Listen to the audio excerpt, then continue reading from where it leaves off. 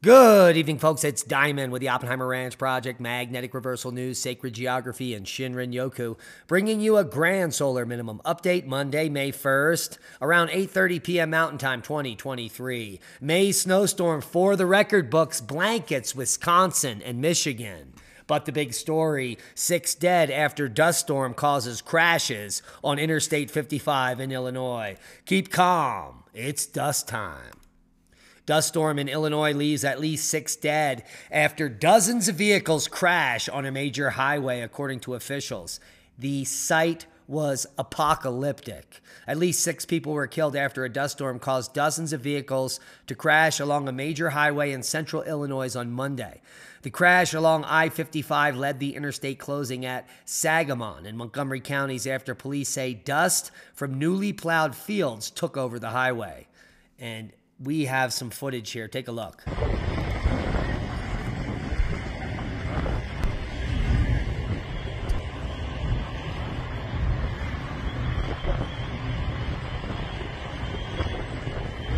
You can see how low the visibility is. No wonder a pileup like this occurred. Now our hearts and prayers go out to those that suffered and those that died.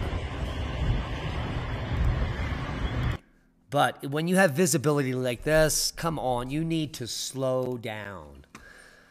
Another big story, up to 100 homes were damaged and schools closed after tornado strikes Virginia Beach. This is just after last night we reported on the large tornado that struck southeastern Florida. Now stories are emerging of neighbors helping neighbors in the aftermath of the EF3 tornado with winds up to 145 miles per hour. The path of the storm was 4.5 miles long. And let's take a look at some residents first spotting the tornado yesterday. Oh my God. We gotta look at the debris. Oh my God. Where are we gonna go? Look at those are roofs of houses. Look at that. Okay, I'm coming. Come here. Daisy, come. Oh my God. We gotta look at the debris. Oh my God. Where are we gonna go? Look at those are roofs of houses. Look at that. Would you look at that? Well, I hope he wasn't suggesting they go upstairs. That's what it sounded like he was suggesting, because the damage was epic. And here is some Chopper 10 surveying the damage after the tornado cut through the Great Neck section of Virginia Beach Sunday evening. You can see how different just a few hundred feet makes. Some of the houses are completely spared on one side of the road, where on the other side of the road, it is complete devastation. Now, the good news is that there is plenty of room and shelters in this region for those families that have been affected. But the effect is quite devastating here. These are very substantial homes that have been destroyed. Now you can see here a house right in the back here, nothing but a few shingles missing from that house, while the house across the street completely obliterated. A very sad scene indeed in the Virginia Beach region. So come over to Oppenheimer Ranch Project at Diamond the Dave to stay up to speed with all of the things we talk about on the show and any updates that we have to make during the day. Hey. Now, May snowstorm for the record books. Blankets, parts of Wisconsin and Michigan. Snow totals just after sunrise on Monday already topped 13 inches in Herman, Michigan. 11.1 inches of snow over 3 lakes, and 10.5 over Guile, Wisconsin. And those numbers are going to go well above 2 feet in some areas. We'll have the update at 7 a.m. for the official snow totals when those numbers come in.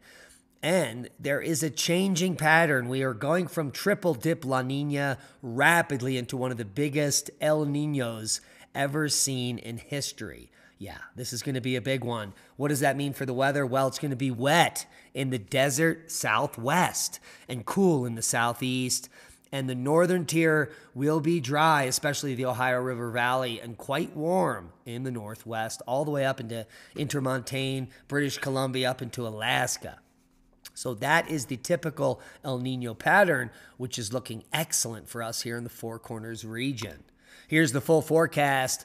Persistent low in the northeast, unsettled in the west. A near stationary low in the northwest will continue to bring wet, heavy snow to parts of the upper Great Lakes. Locally heavy rain that could cause flash flooding to interior Maine. Yeah, it's insane. A slow-moving weather system will slide south along the west coast with rain and mountain snow. Dry, gusty winds from two systems will sweep fire weather threats critical in the southwest and upper Midwest. So heads up in those regions for fire weather threats.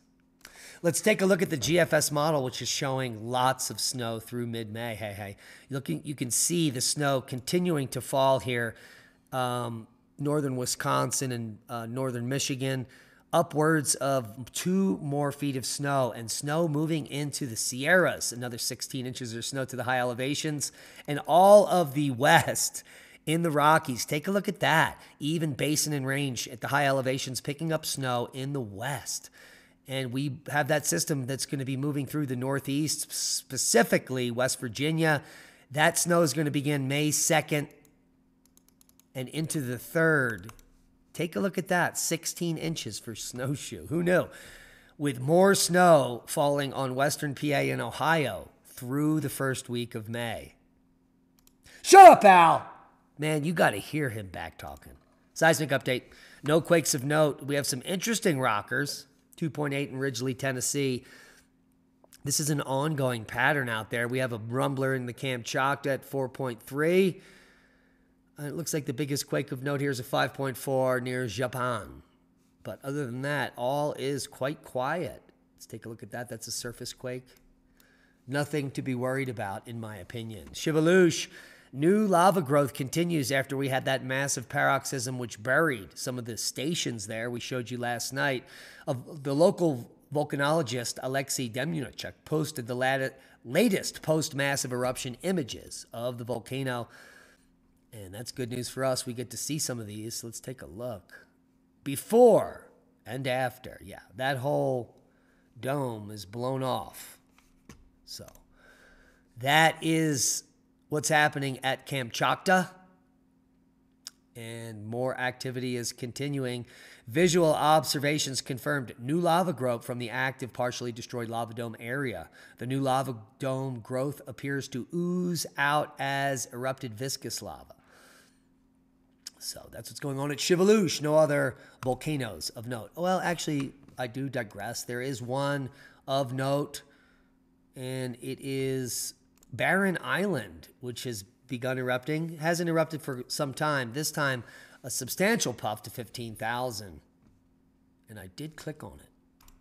Here we are at the stats. Barren Island Volcano Volcanic Ash Advisory, 15,000 feet, moving northwest, according to observations.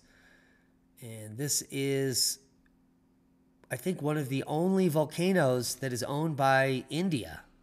That's quite an interesting statistic there. So the only Indian volcano is erupting. Space Weather News update. We had an impulsive M7.1 flare earlier today from active region 3288. This is after the M2.4 from the new active region turning over the limb. And we will show you the difference between those. This is what gave the first M flare as it was turning around the limb. This is what shot out the impulsive X flare as it's leaving the scene, proving ever more about the Earth facing quiet and why we don't get struck during grand solar minimums by large flares, because it seems to build up the power until the big boom, which could be coming soon. So stay tuned. But the 3-day geomagnetic forecast, all quiet on the western front. As if you woke up this morning and noticed bluebird skies, no, you probably saw some chemtrails when we were down here at KP1 earlier this morning, didn't you? Yeah, those are just cosmic ray induced consistent contrails. Now the U.S. military is tracking another mysterious balloon. Can you believe it? And this reporter at MSNBC is poking a little fun at it, calling it a UFO. U.S. officials tell NBC News the government is tracking another UFO over American soil. Joining me now is NBC News Pentagon correspondent Courtney Kuby. I came to you a little fast, Courtney. I'm being cheeky about UFO. It's another balloon. Tell me what we know. So it appears to be another balloon. I will say the officials that we're speaking to say that they don't believe this is a Chinese balloon, but they don't really know who owns it. It's been flying. It did fly over the last several days over part of Hawaii. Now it appears to be moving east towards Mexico. We don't exactly know where it is on that transit at this point. Unlike the Chinese spy balloon from a couple of months ago, this balloon does not appear to have maneuverability or propulsion. So in other words, it seems to just sort of be floating along with the wind. That's according to these officials, but it does have a payload. So at this point, it's just not really clear what this is. Now, the officials say it also is not presenting any kind of a threat to aviation, to commercial aviation or planes in the sky, and it does not appear to be any kind of a national security threat. But Katie, you know, we pointed out to our viewers because there's another balloon, unknown origin, and the U.S. is tracking it to see exactly what it is and where it goes. Is there now a policy in place of what the government will do with it, with these balloons? I mean, is there talk about when you shoot something down and when you don't? I know we asked officials this over and over again during the last melee, and there was never really a clear answer. Has one since been formed? So from a military perspective, there is a very clear checklist that existed during all of the February time of the balloons that were shot down over several days to now, and it still exists. And if it's an immediate threat, the commander of NORTHCOM NORAD, General Glenn Van Herk, actually has the authority. If it presents an immediate threat, they know it's armed, and it may be something that could do immediate damage. He actually has the authority to shoot it down. But there's also a checklist that exists. So if something, they look at things like commercial aviation. Does it present an immediate threat to those? Is there something about any kind of an unknown flying object that it could be a threat to people on the ground? Sounds like we're a bunch of bumbling idiots and we don't know what a single balloon is flying over our airspace. That's not good news.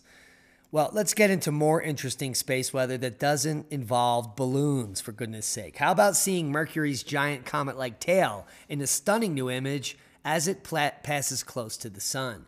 Mercury's comet-like tail is made predominantly of sodium ions, but Mercury isn't the only celestial body in our solar system that exhibits a tail. Our own moon also exhibits a tail, as well as Venus and even Pluto. So that's interesting. Maybe all of these objects are captured comets. Now, the godfather of AI quits Google with regrets and fears about his life work. Geoffrey Hinton, who won the Nobel Peace Prize of Computing for his trailblazing work on neural networks, is now free to speak about the rise of AI, and he is scared to death. He consoles himself with the normal excuses. If I hadn't done it, somebody else would have, according to Hinton, who had been employed by Google for more than a decade. It's hard to see how you can prevent the bad actors from using this for bad things. And we've already seen that AI is woke, and it isn't actually an independent thinker. It's being programmed to hate freedoms and to hate America. And that is very scary. The river's rising. All rivers are rising. It's the spring runoff. And the Pagosa Springs River, the San Juan at Pagosa, just crested last night at 2,740 cubic feet per second, eclipsing the record high of 1920 back in 1943 by 800 CFS, and it's getting higher. And we're going to be getting in just 2 days when it hits that record peak. Stay tuned for more boom. Subscribe to the channel if you haven't. Hit that thumbs up. It helps with the algorithm. Share this video. We are shadow banned on YouTube. They hate us, and they don't want people to know this information. Become a Patreon. Support the work we do. Watch all of our videos commercial free, and stay tuned for the most epic run of the San Juan River ever.